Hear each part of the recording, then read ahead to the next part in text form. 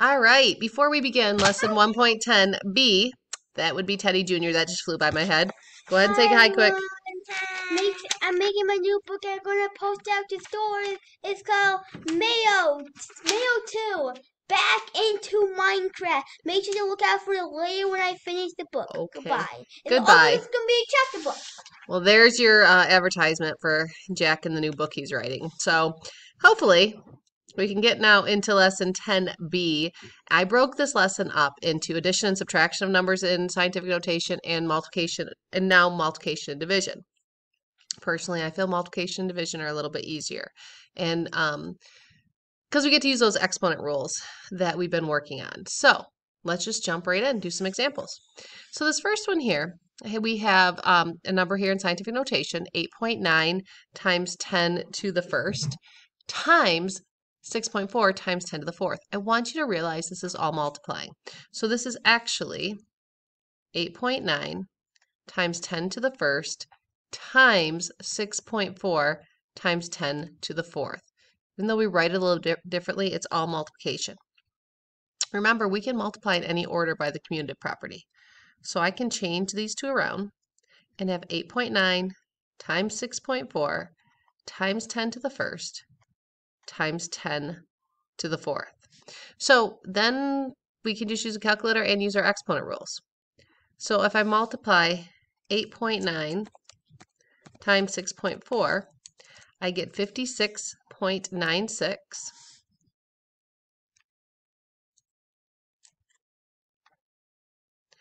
And then times, remember our powers of 10 here. Same base, multiplying, we add the exponent. So this works out to be 56.96 times 10 to the fifth. The problem, this is not in scientific notation. This is not a number between 1 and 10. I could move the decimal point right here, and that would become 5.6. Nope, don't do that.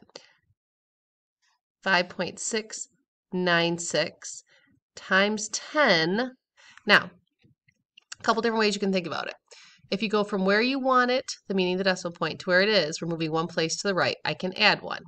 The other way you can think about it is you can say, hey, I'm going from 56 to 5. I'm making this smaller by power of 10, so I need to make this bigger by power of 10. Either way you look at it, this becomes 5.696 times 10 to the 6th.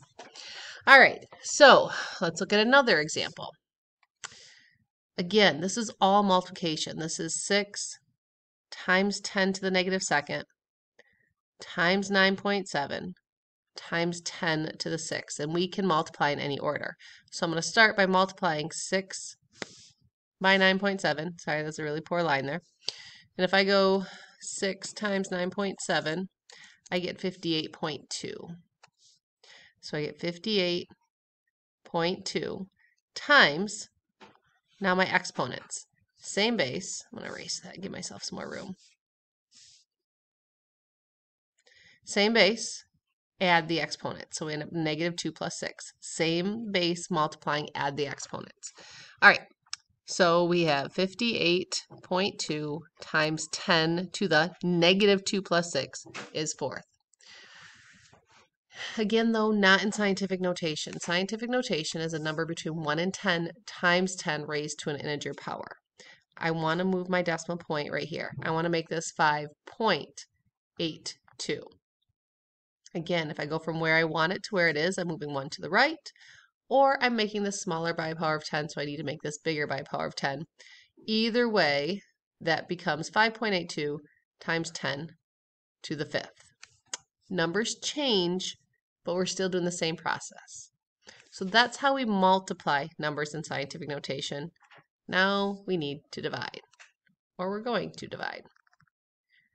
All right, so just like we did before, I want us to break these up at the multiplication sign.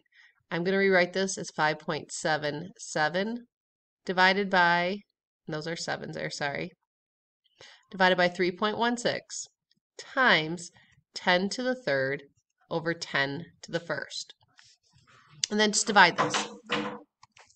5.77, 5 and 77 hundredths, divided by 3 and 16 hundredths, if I say it correctly. All right, we're gonna have to approximate here, and that's okay. I don't really say where to approximate to, so probably around the hundredth area. I think I'm gonna multiply or approximate to the hundredths. That's a 2. The 5 behind it tells me to make that a 3. So I'm gonna say this is approximately equal to 1.83 times 10. Now notice it's same base dividing. That's when we subtract the exponents. So I get 1.83 times 10 to the second. Do a quick double check. Is this in scientific notation? Number between 1 and 10 times 10 to an integer power. Yes, it is. We're all set. Like it when it works out that way. Let's do the same thing with this one. This is 4.2. And again, guys, I know I'm moving quickly, but you can always pause the video and catch up or repeat things. If you miss something, you can rewind it. Now, I need us, there's a reason I gave us this example. We're going to start out doing the same way. I'm breaking things up. Now I want to divide this. 4.2 divided by 7.32. Hopefully I got that right. And again, I'm going to approximate it. This time I might take it out a little bit further. I might go to the thousandths just because I can anticipate having to change this into scientific notation. So I'm going to look at that 3 here. The 7 behind it tells me to make it a 4. So I'm going to write this as 0.574 times 10, same base dividing, we subtract 3 minus negative 2. You don't just go 3 minus 2. This exponent minus this bottom one. All right, so this becomes 0.574 times 10. The reason I changed colors is right here. Subtracting a negative is the same thing as adding its opposite. Keep, change, change. So that ends up being 3 plus 2, which is 5. Now, this is not in scientific notation. We have 0.574. This is not, needs to be a number between 1 and 10. But if I move the decimal place over right there, this becomes 5.74. That is a number between 1 and 10. If I go from where I want it, meaning the decimal point, where I want it to where it is, I'm moving 1 to the left. So that's a negative direction, so I'm going to subtract 1, or add a negative 1. You can also think of it as I'm making this bigger by a power of 10, so I need to make this smaller by a power of 10.